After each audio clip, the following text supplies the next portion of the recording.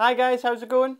In this video we're going to look at an Ed Sheeran song, and that's Perfect. And it actually is a great song for one of your first songs. So let's have a look at what we've got to do. So first of all, we need a capo on the first fret if you want to play along with a song. Don't forget, that's only if you want to play along with the song. If it's not in your vocal range, you can move the capo up and down or slightly change the chords. So don't forget that. So don't think just because you can't sing along with the original that maybe you aren't able to sing along with the song. Okay, so capo's on first fret, and the rhythm we're going to be doing is going. So down, down, down, down, down. Just keeping that steady pulse. But also don't forget, you can change the rhythm to simplify it if you are just beginning. So it could be just a simple strum. For me. Just doing one strum and letting the chord ring. Okay, so that can be an easy start, and then also as you get more confident you can experiment with different rhythms. Okay, so we're going to start with a G and we're going.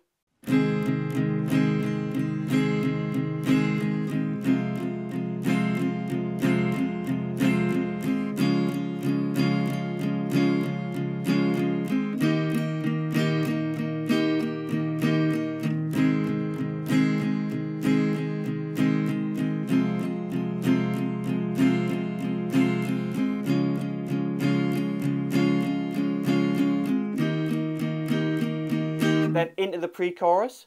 We were just kids when we...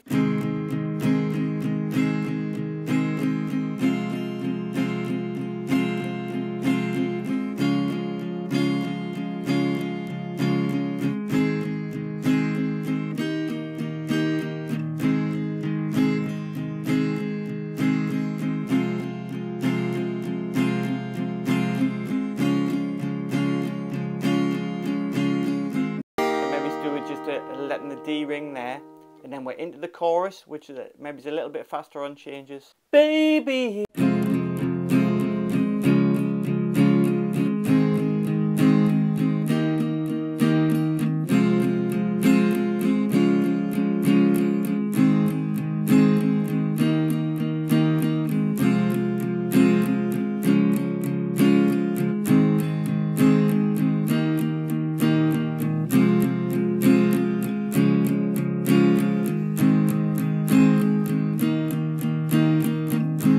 Then there is a bit of a chord sort of movement here, which is actually with strings on the original, but you can, if you want, you don't have to put this in, you can do the G, D, E minor, D, C, D, and then on to verse 2.